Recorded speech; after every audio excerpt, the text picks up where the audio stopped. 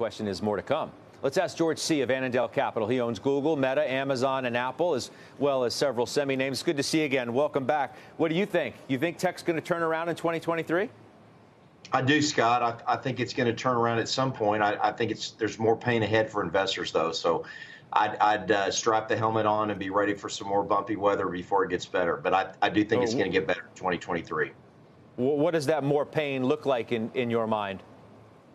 A lot like today. I think the markets are going to take some more hits and go down further, and investors should just nibble away. I think that there's a lot of stuff right now that's attractive at these current valuations, but I'd hold a lot of dry powder and ease your way back into the market with the dry powder you do have, and be patient. It's going to take time.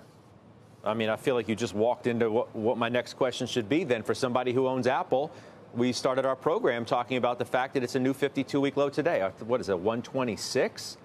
Are you out in the market buying more of a stock like that today?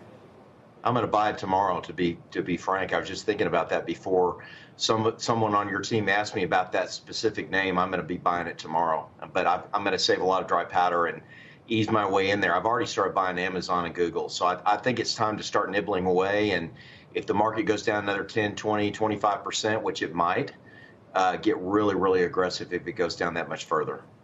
Wow. So you're going to buy Apple tomorrow, and you've already been buying Amazon and Alphabet on the dips that they've had. What about Facebook, which I see you also have? Meta, of course, now. Have you been buying? I mean, it's one of the worst of the big ones. Have you been buying that too? I've been shorting puts on Meta and on Tesla recently, both. But I've been shorting puts way out of the money and earning a lot of income in the interim. I have not been outright buying the stocks yet. I'd like to see them get cheaper before I did that.